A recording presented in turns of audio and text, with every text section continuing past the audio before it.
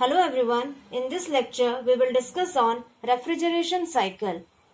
Earlier we have discussed about vapor power cycle and gas power cycle.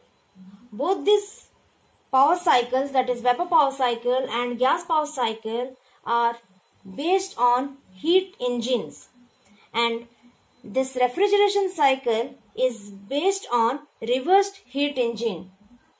So before we discuss about the various types of refrigeration cycle, we should know what is refrigeration. The refrigeration is a term which is defined as the process of removing heat from a substance under controlled conditions. This includes the process of reducing and maintaining the temperature of a body below the general temperature of its surroundings. In other words, the refrigeration is a process in which the continuous extraction of heat from a body whose temperature is already below the temperature of its surroundings. So, refrigeration is, in a simple way, it is the cooling of a system below the temperature of its surrounding. Next, we discussed on reversed heat engine cycle. So, here we draw one line diagram of a reverse heat engine cycle. So, see, this is the reservoir, thermal energy reservoir, which is maintained at temperature T2, and this is another thermal energy reservoir which is maintained at temperature T1. So this is the Q2 which is extracted from this reservoir and it is thrown to the surrounding. So this Q2 is the energy level, or you can say the magnitude of this Q2 is very low as compared to the energy level of the surrounding. So this Q2 is not automatically flow to the surrounding. So for that we need some extra energy to draw this Q2 amount of energy from this reservoir, and that Q2 has to be thrown to the surrounding. So this Q2, when comes in contact with this amount of energy, that is W net, which is supplied to this whole system. So when this W net and Q2 amount of energy combines together, that becomes Q1, and in form of Q1 that energy will be flow to the surrounding. So this is the flow, or this is the working of a reversed heat engine cycle.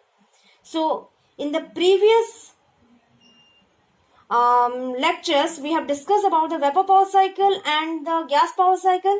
So those are the cases of the heat engine. So if we discuss about the heat engine, the flow of energy takes place from higher energy reservoir to lower energy reservoir. But as this is a case of reverse heat engine, the flow of energy will take place from lower energy reservoir to higher energy reservoir. Right? So, the performance of the reverse heat engine is measured in terms of coefficient of performance, that is COP, and that is equal to the desired effect by the net work, desired effect by input. So input is what? That is the W net. If this amount of energy is not supplied to this system, so this Q2 or this lower energy will not flow to the surrounding. So this W net is considered to be the input of the whole system, and this Q2 is the amount of energy which is desired to be removed from this system, removed from this reservoir. That's why this Q2 is considered to be the desired effect. Desired effect, and this W net is considered to be the input. So COP of the refrigerator, or that is reverse heat engine, is considered to be the desired effect by input. So desired effect is Q2 and this is input. That is why this W net is equal to Q1 minus Q2. So the coefficient of performance of the reversed heat engine cycle for refrigerator, that is Q2 by Q1 minus Q2. So next we discuss about one of the cycle that is of refrigeration cycle, that is reversed Carnot cycle. So in case of vapor power cycle or gas power cycle, that is the case of heat engine, we have one hypothetical heat engine cycle, that is Carnot cycle, right? Or the engine which is based on Carnot cycle is known as Carnot heat engine. So now similarly we have another hypothetical refrigerator, that is reversed Carnot refrigerator, and the cycle on which this reversed Carnot refrigerator is based, or the Carnot refrigerator is based, that is known as reversed Carnot cycle. So here we consider some basic components of a Carnot refrigerator, that is evaporator, compressor, condenser and expander. So this compressor working on, or the process which is considered within this compressor, that is reversible adiabatic compression process, and that takes place in between 1 to 2 process. Similarly for condenser, that is the condensation process, that is the heat rejection process. So this will takes place at constant temperature, and that is in between 2 to 3 process. Then expander, it means the expansion.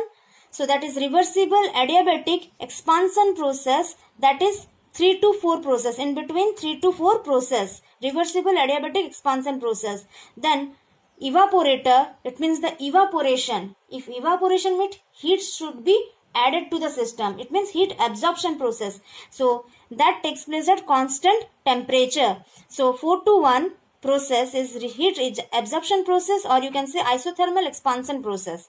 So for this, here the TS and PV diagram has drawn. So see, this is 1 to 2 process, that is reversible adiabatic compression process. 2 to 3, this is isothermal compression process, and 3 to 4, that is reversible adiabatic expansion process. 4 to 1, this is heat absorption process or isothermal expansion process. So for this TS, next we have, so this is the TS diagram of the Carnot refrigerator or reversed Carnot cycle. Similarly, we have drawn here the PV diagram. This is 1 to 2, that is reversible adiabatic compression process. 2 to 3, that is isothermal compression process. 3 to 4, reversible adiabatic expansion process. 4 to 1, that is isothermal expansion process. So see, you have marked here the arrow mark which is considered in the TS and PV diagram, or you can say the schematic diagram of the Carnot refrigerator, that is in anti-clockwise direction. So this arrow marks indicates that this is the diagram, these are the diagrams for the refrigeration cycle. If these arrow marks are given in a clockwise direction, so we can say that is the case of a heat engine, or that is the case of a vapor power cycle or the gas power cycle, right? So for this, we have to measure the coefficient of performance. For this reversed Carnot cycle, we are going to measure the coefficient of performance, so that is COP.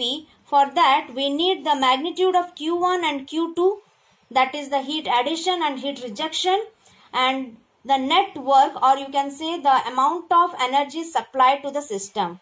So Q1, so we know that Q is equal to TDS, right? So if you consider Q equal to TDS, so Q1 is equal to T1, that is change in entropy. So see here, that is S2 minus S3. Similarly, Q2 equal to T2, S1 minus S4. But as we know that 1 to 2 and 3 to 4 process are reversible adiabatic process, so it means entropies are constant. So S1 is equal to S2 and S3 is equal to S4, right?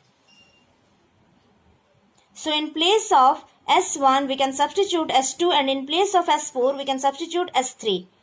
So now Q2 is equal to T2 into S2 minus S3. So W net is equal to WC minus WE. So here you can see this WC is work done on the system, WC, and W is work done by the system. But here WC we consider to be positive and WE we consider to be negative. So this is the most important point which we have to notice here, because here we know that this is the work absorbing device.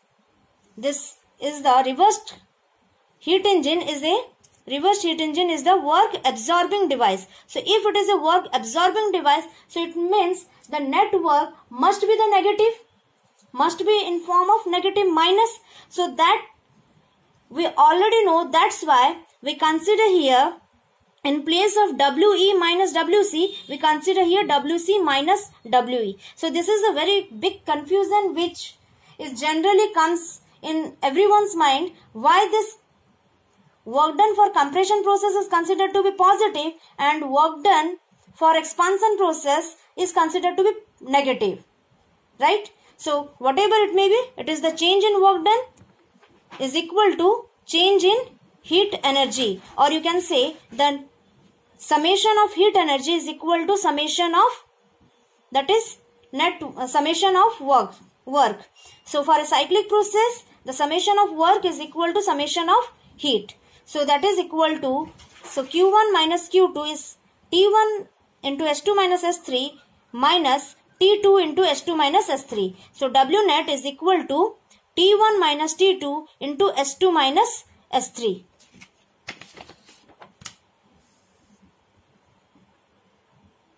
So we know that the coefficient of performance for the refrigerator, that is equal to Q2 by W net. So Q2 is T2 into S2 minus S3 and W net is T1 minus T2 into S2 minus S3. So S2 minus S3 and S2 minus S3 cancels each other, and the COP of reversed Carnot cycle is equal to T2 by T1 minus T2. So as in case of Carnot heat engine, we consider that the Carnot heat engine gives the maximum efficiency. Similarly, the reversed Carnot cycle is considered to provide the maximum coefficient of performance. And this is also a hypothetical refrigerator or hypothetical reversed heat engine. Thank you for watching the video.